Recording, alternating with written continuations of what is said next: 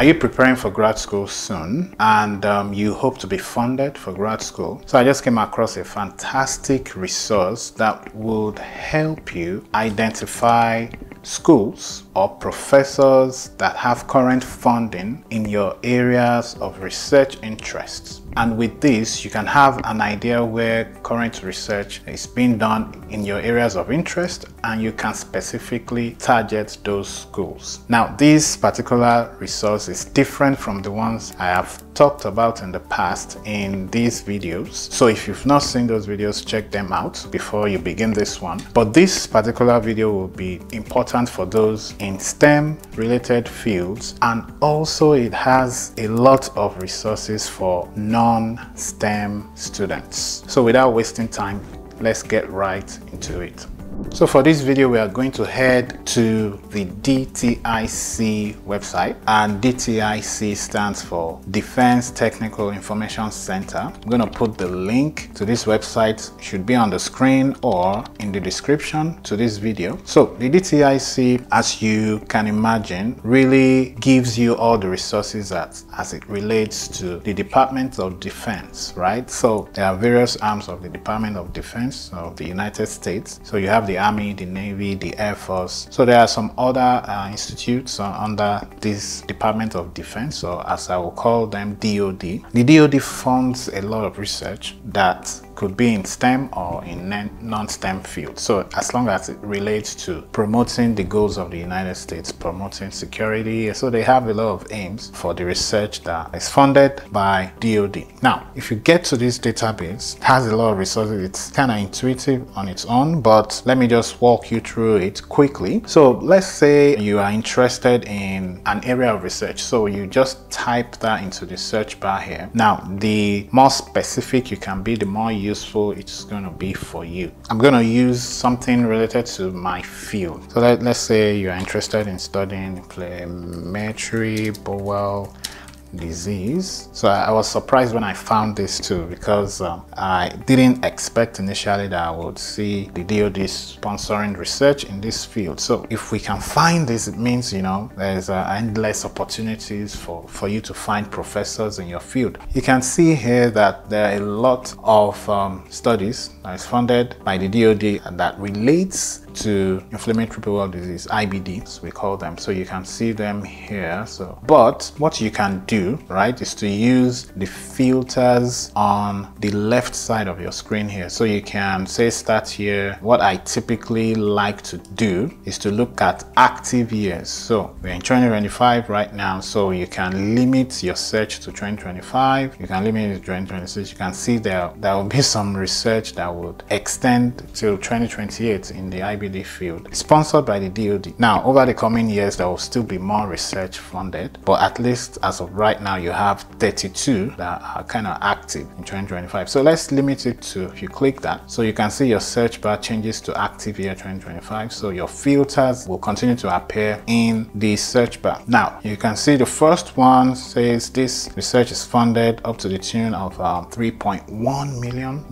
and it lasts till 2027, which is amazing. You know, as a professor myself, hopefully I can take advantage of some of these opportunities, but it's just mind-blowing to see that the DoD also sponsors a lot of research in my field. So what you should do is to try your field as well, but I want to show you some things before we go. Now, you can see on the right side here, there are all other filters. So research categories, you can see there are some specific categories. If you are interested in biological sciences, immunology, microbiology, you can click those ones as well, and it will give you all the studies that are funded under, for example, immunology, right? So if you click that, but we are going to remove the immunology filter. I recommend you go specifically with your research interest and not just broadly. You know, that's just another option. Now let's click on any of this. So if you click on some of this, I'll show you something cool about this particular database that is different from the other ones I've talked about before. By the way,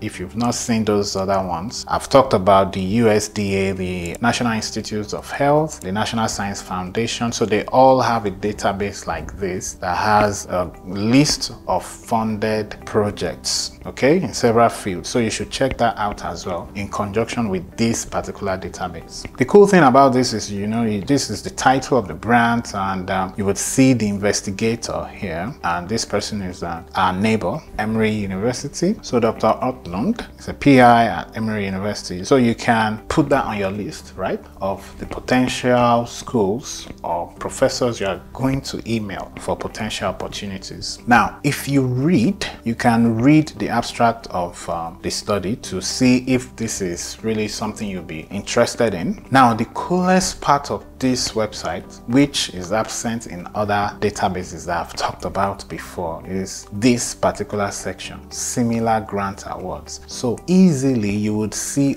other similar awards that have been awarded to professors to study this particular disease, so inflammatory bowel disease. So you can see that easily with just one search, you can potentially see a lot of similar awards to that area of research interest, and you can just click on these things and these ones and read and see if you're interested. And with that, you can just create a list of professors and universities that you are going to try to apply to or investigate further, and to see if there will be opportunities at those universities or with those professors. So that's really what I want to show you with this website. So I'm not going to talk much about this website. Like I said, it's intuitive. So please just go to this link, and let's try one more thing for non-STEM people, because I said non-STEM projects can also be here. So I don't know what I'm going to search, but I know I found some non-STEM related studies. So let's say someone that is studying, doing like journalism related studies, right? So you can see here, just type in social media in the search bar. You can see that we have a lot of funding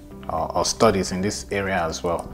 Now, if I filter to current year, so if I say limit to current year, so it's going to put that filter in the search bar like before, and you can see the various grants that have been awarded to study things related to social media or cyber threats, as you can see here. So this is really cool. So if you're a non-STEM student, you should try to do your search here to see if there will be something that relates to your research interest. So you never know. Like I said, the same thing, you would see similar grant awards in this section. So these are a lot of people that are studying something related to social media or information campaigns. You can also use the research categories on the right, like I said earlier. For example, if you're in communication and media studies, you can click that, and it will give you a list of studies under communication and media studies. So I would leave you to go through this website and just see what you get out of it. If you found this very helpful, please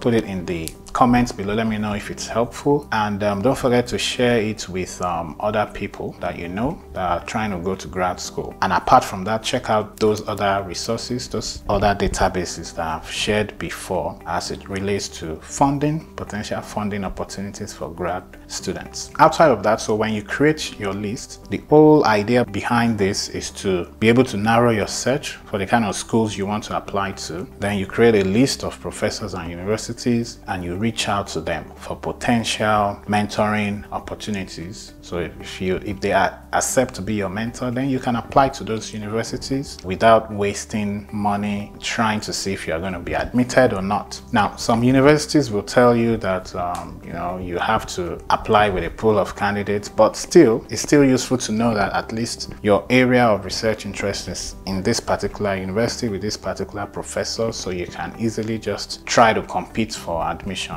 with other students. Now, if you have a list of schools and you want to email, we have resources on our website, bestmanacademy.com. So check that out. You will find a lot of resources on how to email professors, how to write your statement of purpose or personal statements, and every other thing that relates to grad school. So check out our website, bestmanacademy.com, and you would see all those other resources. So that's all I have for you in this video. If you enjoyed it, please subscribe to the channel and also like this video so that we can continue to grow together. I'm Dr. Ojo, and I'll see you in the next video.